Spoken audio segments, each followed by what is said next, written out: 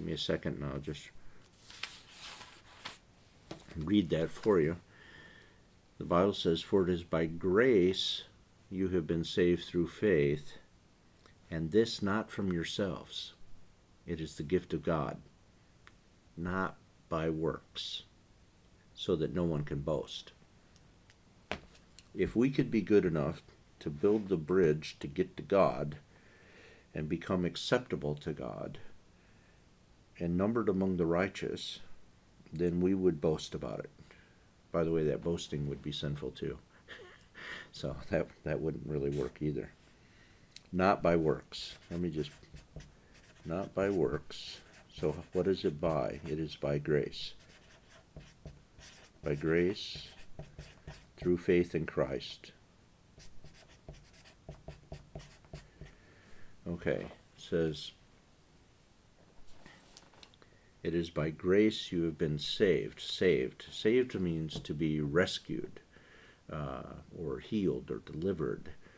Saved from what? Well, saved from the natural consequences of being separated from God. Saved from living a life dominated by sin, only to earn death, only to be judged, only to be found guilty, only to be sentenced in hell. Saved, rescued from that. So how does God do this? How does God save us? When all of our bridges and all of our attempts are, by biblical definition, going to fail, God builds a bridge. That's what the cross was about. That's why Jesus came. What God did was he said, you guys' bridges are not working. They can't work. So I will build a bridge that is sufficient. And so God sent Christ to pay the sin penalty that all of us had incurred so that we could be forgiven.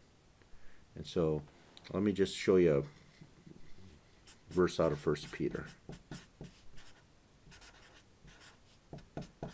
1 Peter 3:18.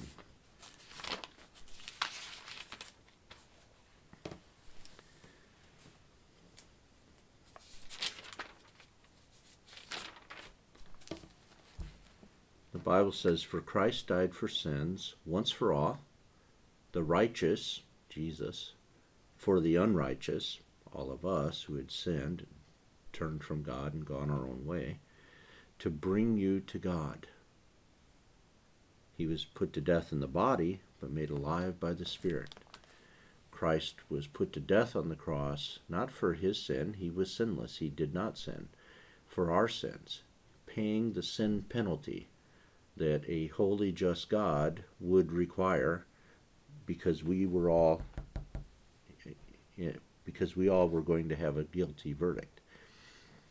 Christ paid the penalty for us for the purpose, being put to death in the body but made alive by the Spirit. He didn't stay dead. God resurrected him, raised him from the dead, conquering death on our behalf, as the Bible says, as first fruits, so that there would be hope of more people also following in that pattern, dying physically but not dying spiritually, and being resurrected. 1 Peter 3:18 again says that Christ died for sins once for all, the righteous for the unrighteous, to bring you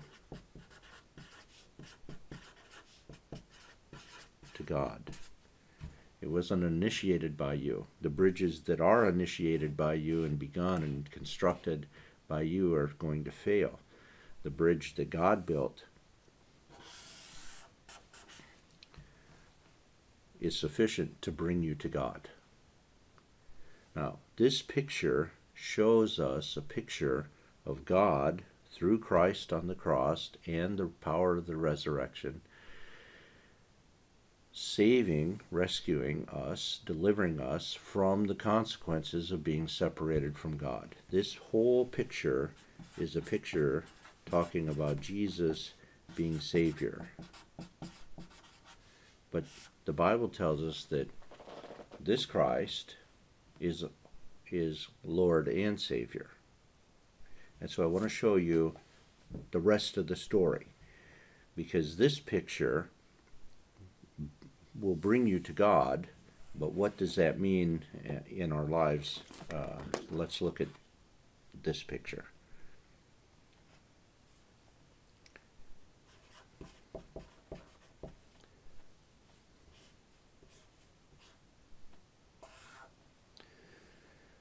This is a picture of self,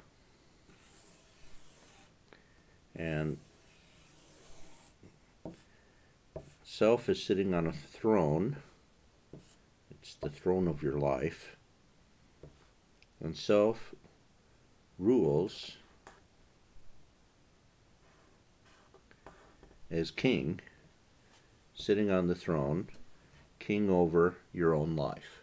You rule your own life. You run your own life. You've already told God, I'm going to go do whatever I want to do. I don't need you. Stay out of my life. You know, don't tell me what to do. That sort of rebellious attitude. In our own life is money and time and friends and family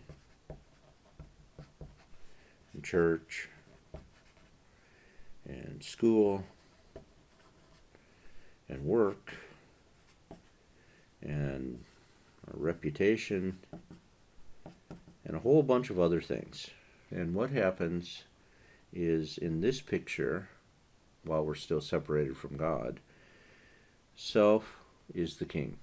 You decide what you're going to do with your time. You decide what you're going to do with your money. You decide who your friends are going to be. You decide if you're going to go to school and work hard in school and get good grades in school and keep going to school. You make those kinds of decisions and choices in life.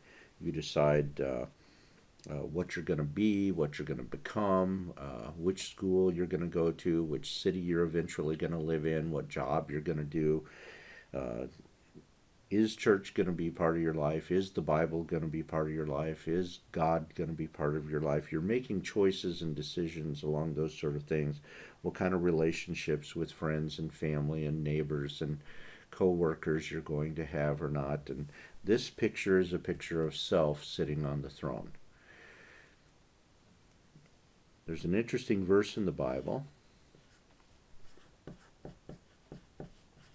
in Luke 9, that says this. This is Jesus talking, and he says, Then he said to them all, If anyone would come after me, he must deny himself and take up his cross daily and follow me. Jesus says we must deny self.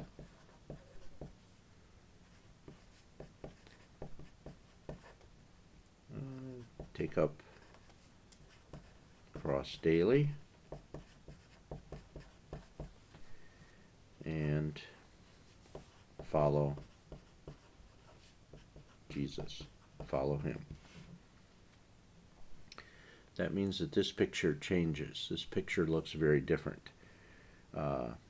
So the throne of your life is still there and self is still in the picture, but now Jesus is sitting on the throne as the king.